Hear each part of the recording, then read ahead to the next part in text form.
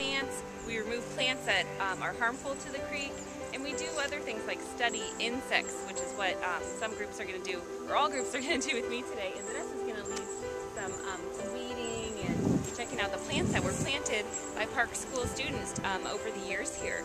We've probably been at this park. The things you have to look for are the body parts of the insect. How many? Body. Huh? A chart? I do have charts for you guys to look at. So you're going to have to use careful eye to look at these insects. Let's start out. Okay. We need help cutting up this. Do you think Nike's have it? You can have it like that. Yeah, I just found another roly-poly. He's over here, right on here. Where they live in the ground. This one. Yeah. Oh, there he is. Look at the picture of this guy right He's right here. there. I think he's Oh, you have a worm? Yeah, I got a worm in here. It's called an aquatic worm. Aquatic worm.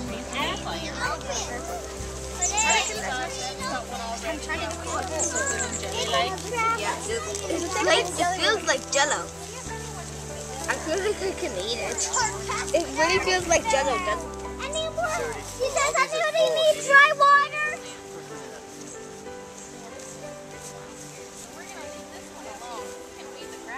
If you were one of these aquatic macroinvertebrates, which are pretty small little insects, where do you think you might hide in the creek? Where would be a good spot?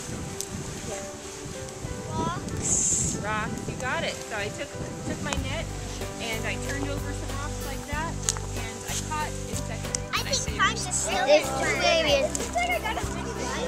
Two babies. Oh yeah. And some of these might have more than one insect in there. And how come you think that? What makes you think that? I don't know. That's exactly what my numbers 8. So I have 2 guys. It's got the picture.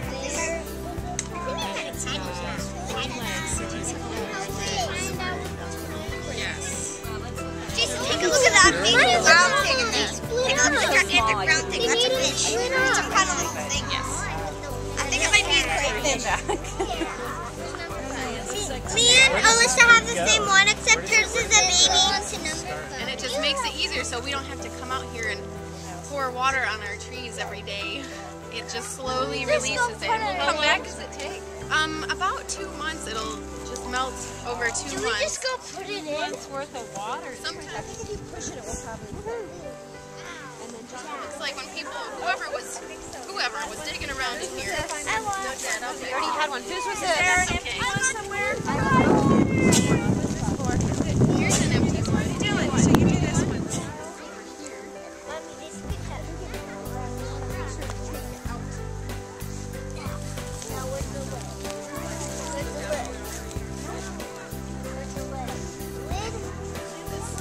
We'll use it later or something.